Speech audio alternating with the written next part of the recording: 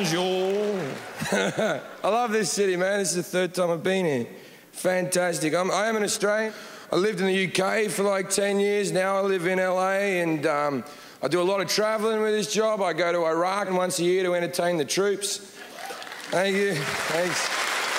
Now, the first time I went out there, they flew me and my manager into Kuwait in a normal passenger plane, right? Then a military truck drives me and my manager over the border into Iraq and drops us off, and that truck pisses off. And we're standing in the middle of the desert of a war-torn country. I can't see anything on the horizon. I turn to my manager and go, "Good booking, dickhead." Then this helicopter comes in over the horizon and lands in front of us, and this soldier runs off and goes, "Are you Jim Jefferies?" And I was like, "What other white guy were you looking for in the desert at this exact location, big guy?"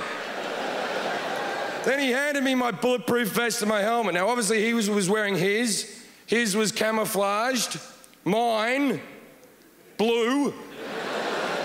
And I said, "Why do I have a blue vest and helmet?" He said, "Well, that's so the enemy know you're a civilian." And I was like, "Does the enemy give a shit? That's my main concern." Because I've never been a sniper, but every time I got off the helicopter, I was surrounded by soldiers protecting me. If I was a sniper, I'd be like, "The guy in blue looks important." So we get off in this helicopter. I'm sitting here. I got two soldiers sitting next to me there. My manager's sitting there. He's got two soldiers sitting next to him there. There's a couple of soldiers in the cockpit.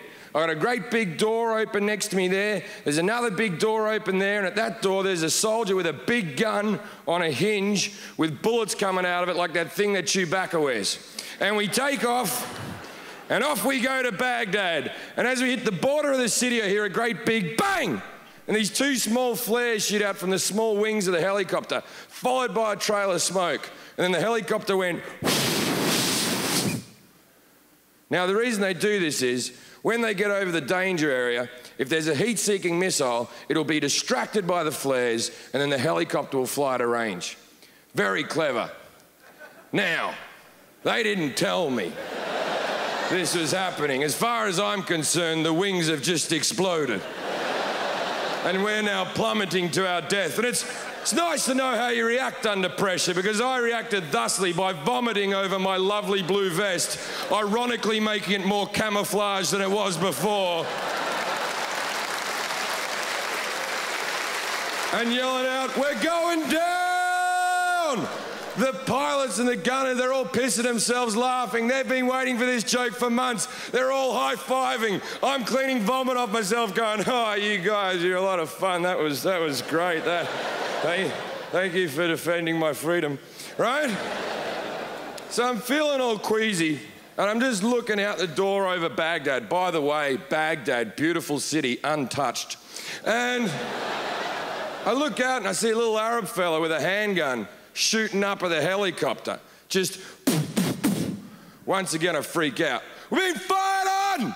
The gunner now is laughing even harder than he was before. He's laughing so hard, he stopped doing his job. He's like killed over laughing. The gun's dangling out in a hinge. I'm like, "What's your problem?" And he's like, "Jim, you're gonna have to calm down. We're in a military helicopter with a bulletproof bottom. That's a handgun. We're so high up the bullets can't even reach us. They just sort of go." And then I jokingly said, "I bet our bullets can reach him." And he went, "Oh yeah." And the little guy died. And I was like, I was just saying, mate. I didn't want to ruin anyone's day. Thank you very much, Montreal.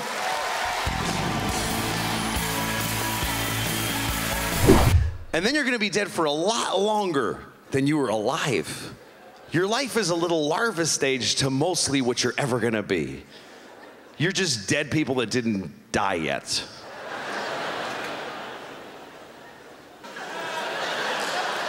Who the hell uses an Indian as a slave?